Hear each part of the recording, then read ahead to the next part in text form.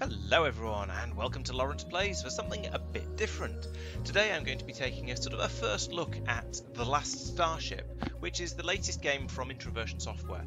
Now at the moment it's still very early access, so I mean the actual early access pre-alpha playtest came out on Monday and it's now Tuesday as I'm recording this. So it literally became available to the to a few limited number of people yesterday. So this means there's various bits of placeholder art, as you can see by the way people are just sort of drifting around rather than moving a bit more smoothly.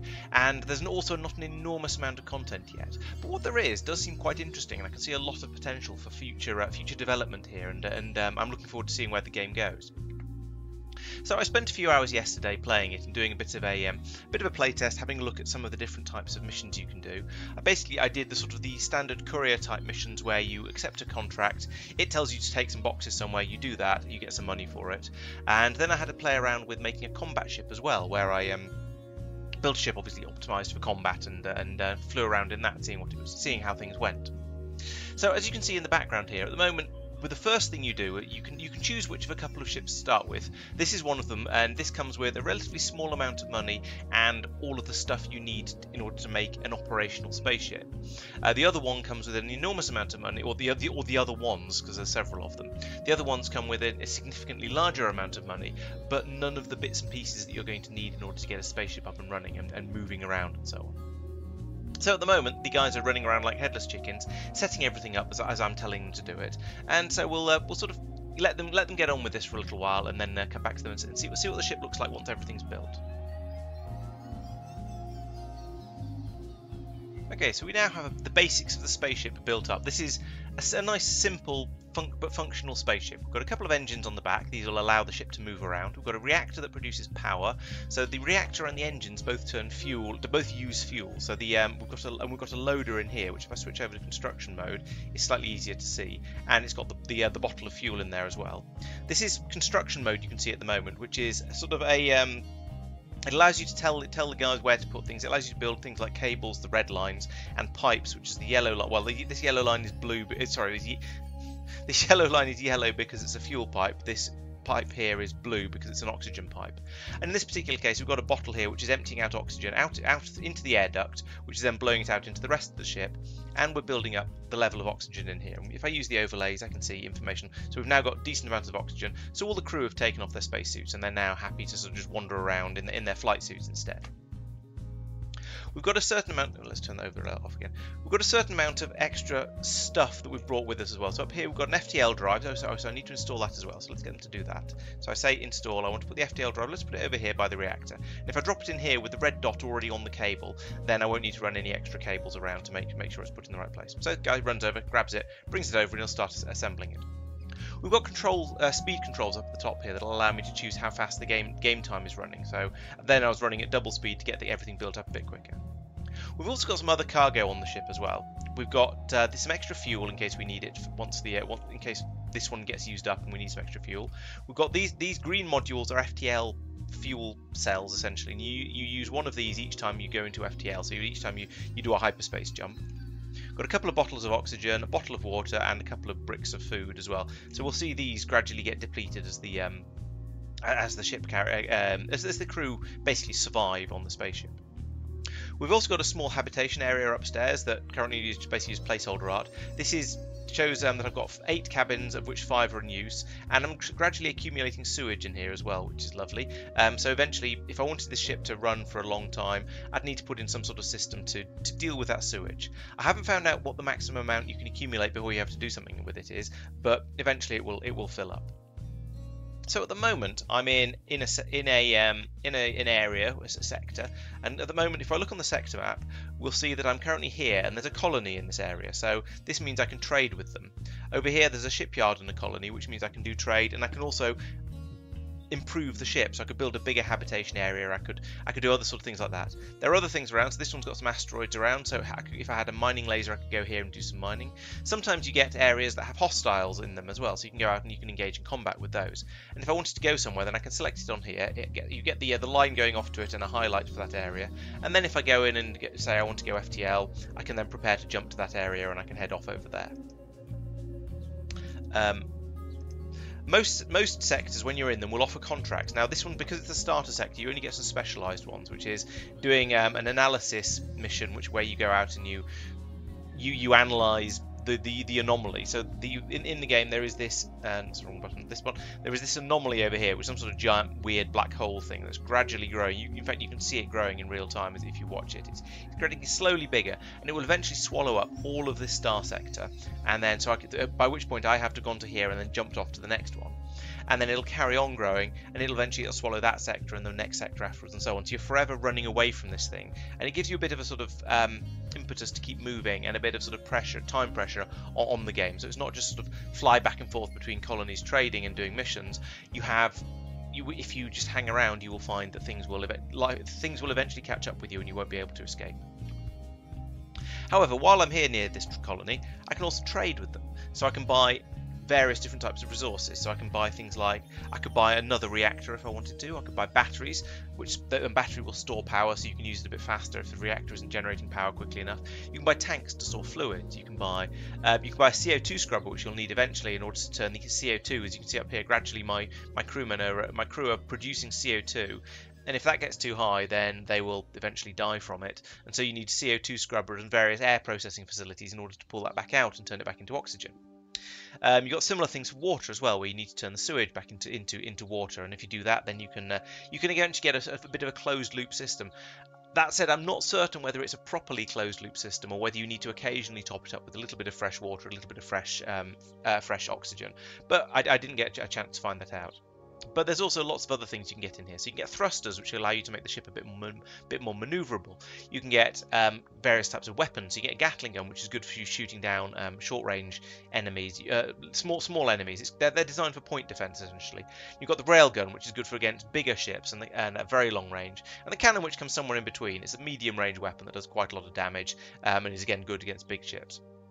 Got mining lasers for mining, so there's various different types of missions you can go off and do. And then down here you've got all the various different consumables. So we've got fuel that you'll burn through whenever you're firing your main engine. So if you're in combat, you get through enormous quantities of that. But we'll talk a bit more about combat later. We've got oxygen, an FTL charge, bullets, ammunition, water, food. So these are all things that you'll get through as you do stuff.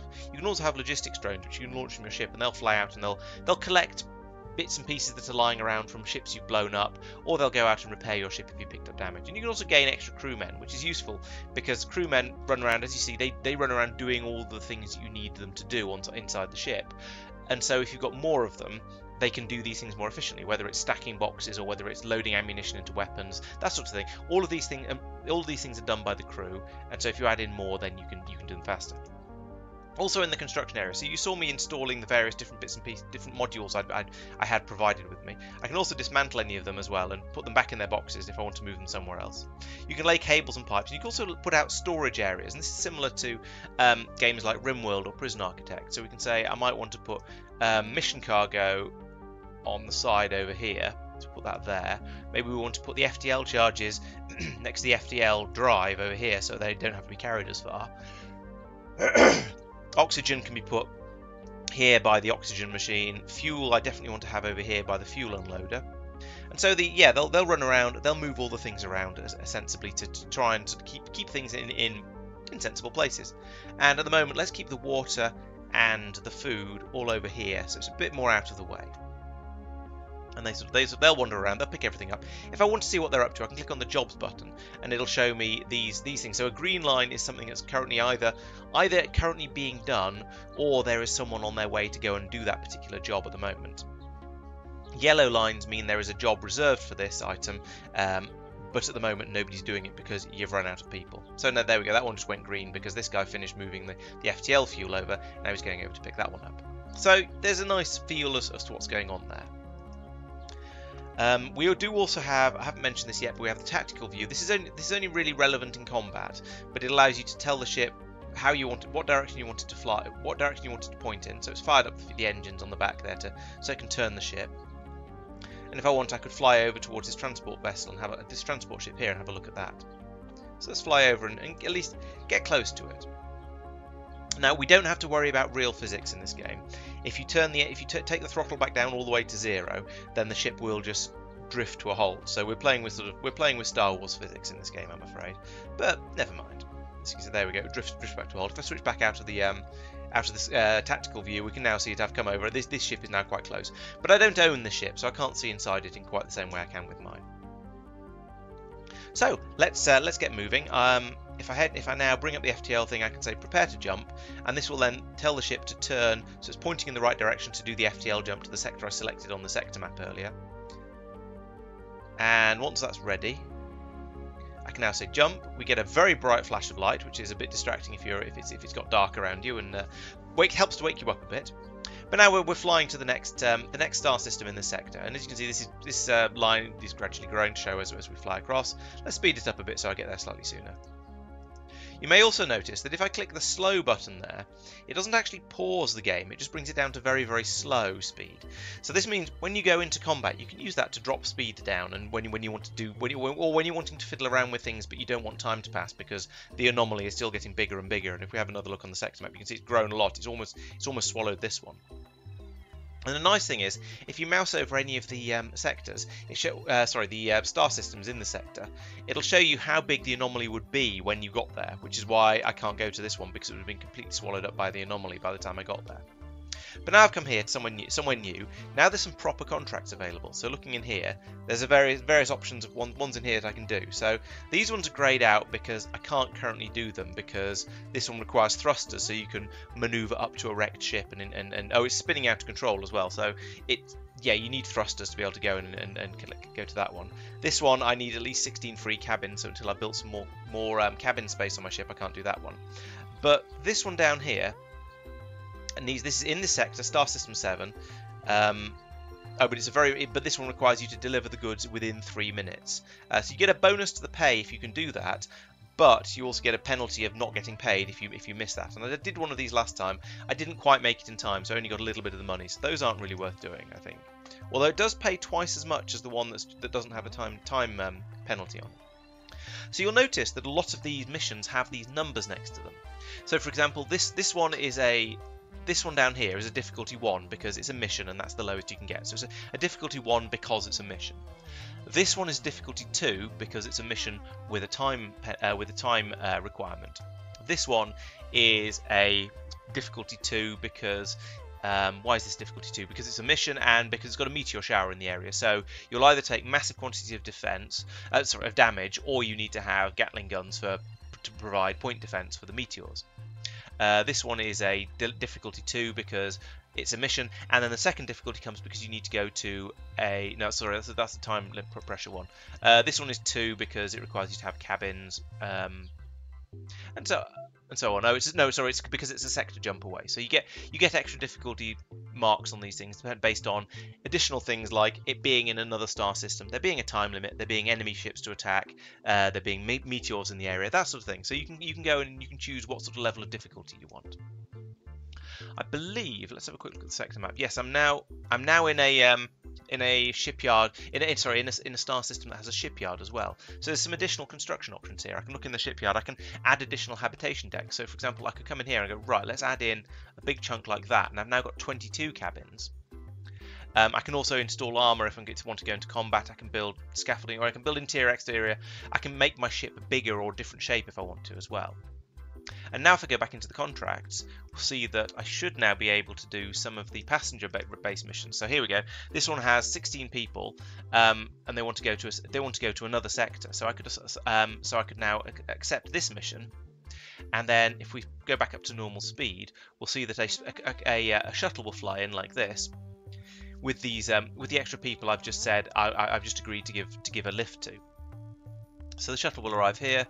It'll unload all the people, and they'll come running in, and they'll go up the ladder into the habitation deck above. And if we now have a look on the habitation deck, you can see it's filling up with all those extra people who I've just allowed onto my ship. So we can now have a look at the contracts as well. So there was that other one that was a nice, easy deliver cargo to nearby star system. So we'll accept that one as well. And again, we'll have a let's close the habitation deck overlay and the jobs overlays. We'll see that now a ship will come in with the cargo for this mission. Flies in, docks like this. Boom. And then the boxes just appear like this, and all of my crewmen will now come running over, and they'll start moving the boxes around, because you see there's only a limited area that the ship can unload into. So until these boxes have been moved off into a tidier area, there isn't space to unload the rest of them. But now we've got them all stacked up and ready to be transported.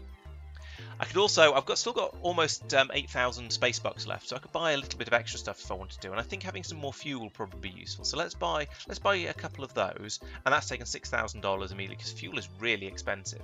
And I've got a load of extra people on my ship, so maybe I should consider some extra food as well, which is a lot cheaper. So let's have some of that. We'll buy that, and once again, that'll be brought in by shuttle, and the guys will then automatically sort it out and put it into the places where it belongs. So this is arriving. While that's arriving, let's have another look at the sector map. So now it tells me there's a delivery available over here. So I can say I want to go there. Now once everything's been brought on and the ship goes away like that, I can then say, okay, I said I want to go here. Okay, so set my destination. Okay, there's a big X appearing over here, so maybe that's saying it doesn't want to fly through. I think that means it doesn't want to fly through the asteroid field because potentially that's dangerous, or my hyperdrive can't do that. So maybe I could go up here and then to here, or perhaps back. Let's go back here because I'm worried about how much this thing's going to expand, because that looks slightly further that way. So we'll go here first, see how this goes, and we'll do these jumps. So I'll skip forward a bit now until we've completed the jumps, or fast forward a bit while we do this, and then we'll see if I can manage to complete the first part of the mission and drop this cargo off. So now that I've arrived at that, here, and there's a huge number of new contracts I could take out here. Although a lot of them are not ones that are available for the sort of ship I've got, but I can now deliver this one, so I can unload this cargo, turn in the contract. And we should now see another shuttle will come in, and it'll pick up the goods I've brought over here. So this is working. This is basically how the simple trade missions work. You bring stuff from one place to another, you get money for it, and now once my crewmen sort of wake up and realise they're supposed to be doing some work, they'll bring the boxes over. So one of the things I would quite like is a sort of slightly smarter system for managing your crewmen. For something like this, it doesn't really matter because I wasn't in any particular hurry. But when you're in combat, it would be nice to be able to say battle stations and put them standing right by the guns they're supposed to be reloading. So there we go. I've made another 8,000 space bucks from that, and presumably from here I could buy some extra stuff in if I wanted. I could pick up some weapons or some more FTL charges, all that sort of stuff. And now the next thing to do would be to fly over to the next sector thing over here, and then fly off onto the next one to drop those passengers off. Or maybe I'd want to do a little bit more wandering around in this sector first, just to get a little bit more, just to sort of min-max it as much as I can before I go off somewhere else. So the other thing I want to talk about, that gives you a sort of bit of a feel for the sort of the courier missions type part of the game. I also want to talk a bit about the combat, which went okay. My first attempt at combat went absolutely horrifically, if I'm being honest. I really struggled to use the interface to do anything particularly useful. But here's some footage from my from the stream where I was messing around with bringing with a bit later on and trying and being a little bit more successful at combat. So a lot of it is a case of sort of making sure you've got all of the weapons on the side of the ship loaded. You're pointing the weapons sensibly at the enemy ships you want to attack. And as you can see here, I put all of my guns basically on the same side of the ship, so I could deliver massive broadside attacks to anything that came near me. But that also meant I needed to spend quite a lot of time manoeuvring in an attempt to point all the guns at the enemy ships. But again, that's something I got reasonably competent at. There's also quite a lot of jumping between sort of. I found that most of the time I was either on slow down mode if I was issuing orders and trying to fiddle with the ship, or I'd go on to double speed mode while the gunfire was going on and I was just waiting for things to happen. Normal speed I didn't seem to use very much, which was quite interesting. But eventually you do more and more damage to the enemy ships, and eventually either they or you will explode. The other thing you've got to worry about is all these fighters that are buzzing around. They do quite a lot of damage, and you tend to get quite large numbers of them, because each one of these enemy ships will launch 6 of them. The point defense guns are pretty good about taking those down, but it does take a little while to wear through them all. And if the fighters aren't on the correct side of the ship, so the point defense guns can see them, then you can't shoot them down. So sometimes you do have to worry about trying to point your ship in the right direction to be able to shoot the fighters down. Otherwise they can just sort of rake back and forth across the full length of your ship without picking up any significant damage. So yeah, I think I need to spend quite a bit more time playing around with the combat and getting a bit better at it, and then I'm sure it'll advance and get a lot more interesting in the future. This is where the armor comes in that I mentioned earlier. So you can put armor on your on your ship in order to make it a bit tougher and able to withstand a bit more damage. But it does seem to be extremely expensive, so I haven't been able to significantly armor one of my ships yet. So far, it's just been sort of put a little bit down the side of it where you expect most of the damage to come in from, and hope for the best. So this has been a quick overview of the game. I've mostly talked about the trading side of it and the shipbuilding, because I think I spent most of my time doing that, and at the moment that feels like the meat of the game, although the combat is quite fun too. If you want to see a bit more of the combat, then I suggest you go and check out the recording of the stream. Probably the last hour or so of it, maybe the last hour and a half, is where I'm doing combat and trying to build up combat ships. So it'll give you an idea of what was going on there. It's a little bit different to what I was doing in this video, but it's the same sort of general idea. I hope you've enjoyed it. I will be doing another stream of it next week, because I think there's still a couple of areas I haven't really explored properly. So I want to try mining, and I want to try doing taxi missions as well, which I touched on in this video, but I haven't really done properly yet. And then after that, well, I'm on holiday the week after that, but then I'm hoping that maybe the week after there'll have been another update come out, and there'll be some extra content for me to go out and explore and have a look around. So I'll be producing another stream and another video then, once we see what's available.